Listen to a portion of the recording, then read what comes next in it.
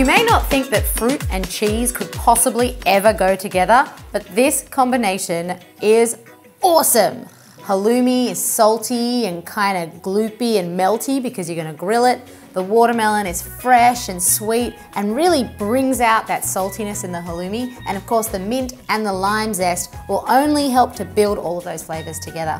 So the first step is obviously to grill that halloumi. You need to have a smoking hot pan. So as I always say, grown-up eyeballs on that pan.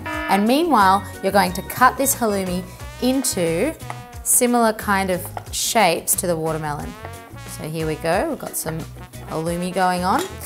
And then I'm gonna pour some olive oil over the top of the halloumi itself, not into the pan. It'll help the contact of the cheese against the heat, but it won't fry it, because you're not frying the cheese, you're grilling it.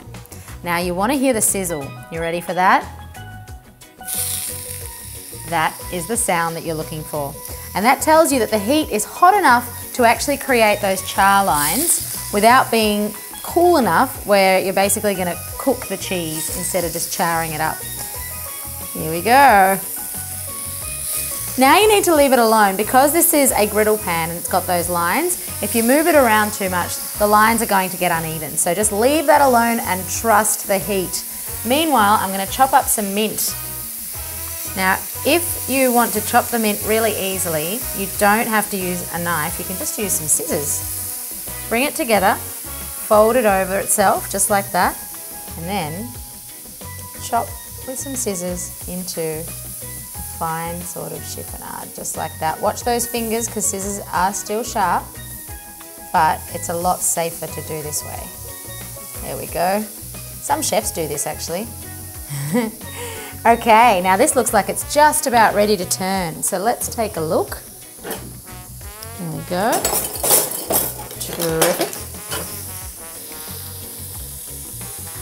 Perfect. Now if we're lucky, it'll come straight off. Aha!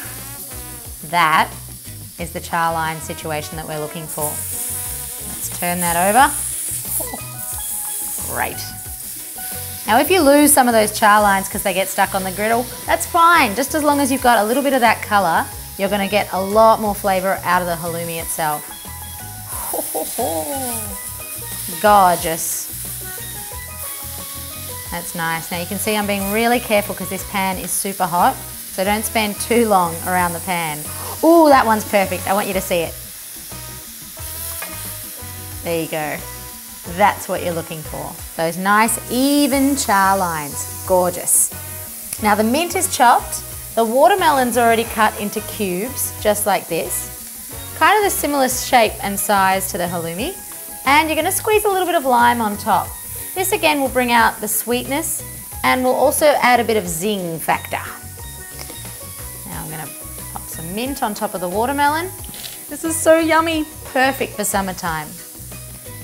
I think we're just about ready to serve because you want that halloumi to be hot, but not so hot that you can't actually handle it because we're going to pop it on a skewer, like a cheese and fruit lollipop. Okay, let's plate it up. Terrific. You can see it's really quick to do, so it's a really good after-school snack. If you don't have halloumi, you can sub it out for feta. And if you don't have skewers, you can actually just pop it on a plate, maybe with some rocket or some other fresh kind of lettuce. And then you just go one for one. Halloumi, watermelon. This is massive, so you might want to share it with a friend. Halloumi, watermelon. There we go. What do you think? One more halloumi? Yes. Terrific. And that is what it looks like. Let's grab a bit more of that mint on top. A little bit of lime zest as well is already all over the watermelon, but you want to pop a bit more of that. And you know what? I'm going to drizzle some olive oil as well because that always looks really nice. But I'm not going to drizzle it straight from the jug because it'll go everywhere. I'm just going to use a little teaspoon and be sensible. And that is absolutely gorgeous. A wonderful summer snack for after school or any time of day. Delicious. The best part about it is that you made it yourself. I'll see you next time.